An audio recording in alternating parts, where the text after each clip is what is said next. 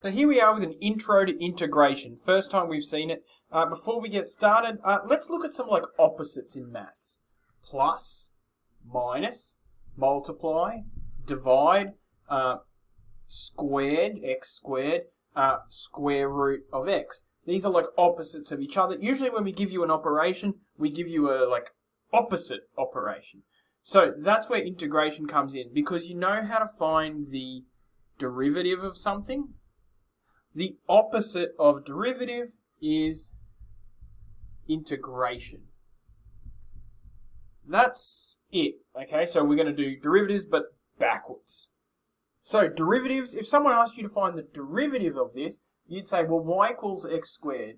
So dy dx is equal to 2x. Now, similarly, if someone said to you, dy dx is equal to 2x, find y. Now what you'd be doing is working backwards, and you'd be finding the integral. You'd be doing integration. And we can work backwards and forwards, backwards and forwards, backwards and forwards, doing derivatives to work that way, and integrals to work that way. Derivative, integral. Now, just so we don't get started on the wrong foot, when you do an integral, something very strange happens. You add this little plus c on the end. We'll talk about why in a minute, but for now, I just need you to understand that the opposite of derivative is integration, moving backwards and forwards there. And before I show you a formula for it, I think you can work it out yourself. If dy dx equals 3x to the 5, find y. Pause the video and try to find out what y was by doing integration. What was derived to make 3x to the 5? Now, hopefully you tried it.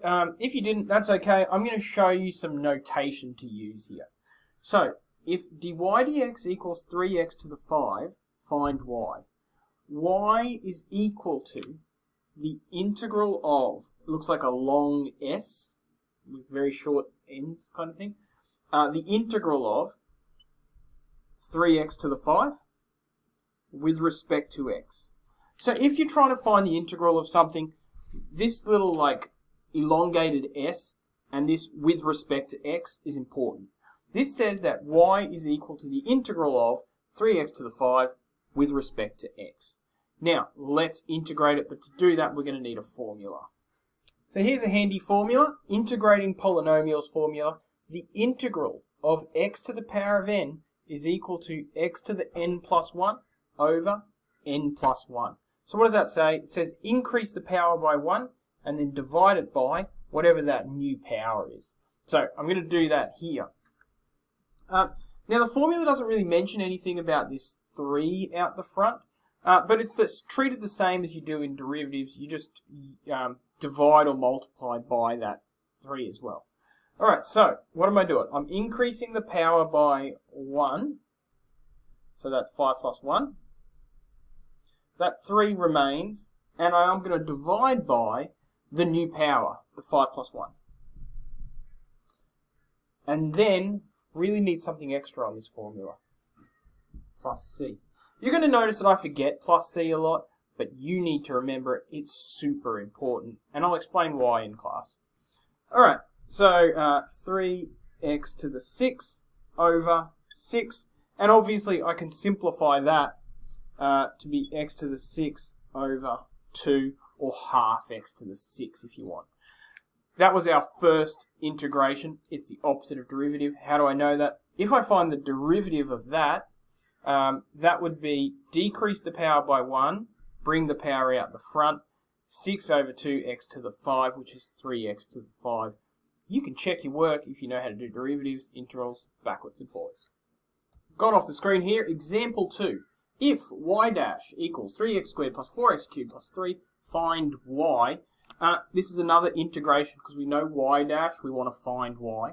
So y is going to be equal to the integral of all of that, 3x squared plus 4x cubed plus 3, with respect to x. Now this works the same as we did when derivatives. We find the integral of that, we find the integral of that, we find the integral of that, and we put it all together. So we can rewrite it that way, or we can just integrate it all in one go.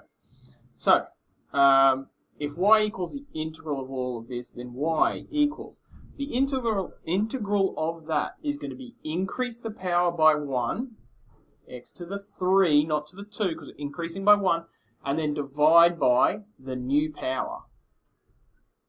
So 3x to the 3 over 3. Plus, increase the power by 1, divide by the new power, 4. Plus, now this one here, what are we doing there? Well, that's kind of like 3x to the 0. So the integral of 3x to the 0, increase the power by 1, 3x to the 1, divide by the new power, which is 1. So 3x to the 1 divided by 1, 3x. That was a long, convoluted way of saying that the integral of a constant is something x, the constant x. That's our answer, but don't forget, because it's very, very important, plus c, and I will explain why in class, I promise. Example. Alright, so example 3 here, find f of x if f dash of x equals 1 on x squared. I'm asking the same question 3 different ways here. If dy dx equals that, find y. If y dash equals that, find y. If f of x, find f of x if f dash of x equals that. So, f of x equals the integral of the thing we were just told about, 1 on x squared with respect to x. Now, just like with derivatives, I can't really deal with that straight away, but I need to sort of rearrange it a little bit so I can deal with it. Equals the integral of x to the negative 2 with respect to x. Now that I can deal with. So, increase the power by 1, negative 2 becomes negative 1. Decrease the power, divide by the new power, so divide by negative 1 with respect to, don't need the with respect to x anymore, but I do need something else. Plus c. Alright,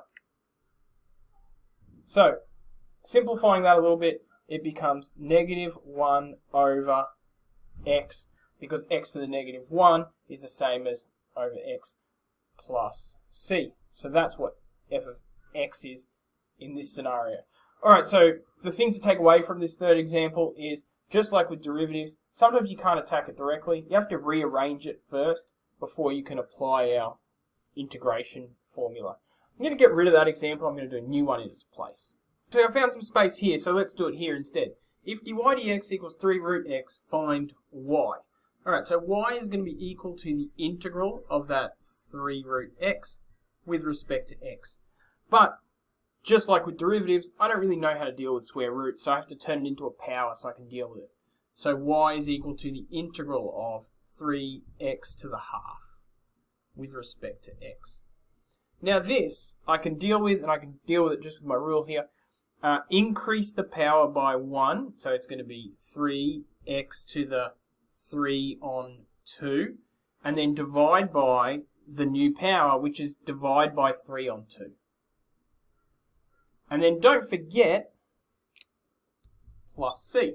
So people get tripped up here, but now what we're going to have to do, if we're dividing by 3 on 2, that's the same as multiplying by 2 on 3.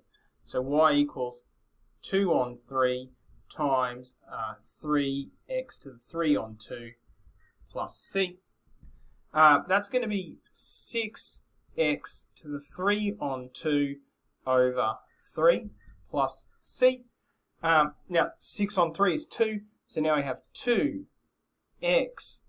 X to the 3 on 2 is the same as x to the 3 square root plus c.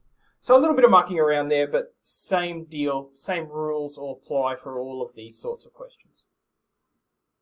Alright, quite a bit of stuff done there. Don't forget this very important rule here for integration. And don't let anyone try to make this more complicated than it is. It's just the opposite of derivatives, and don't forget a little plus c on the end.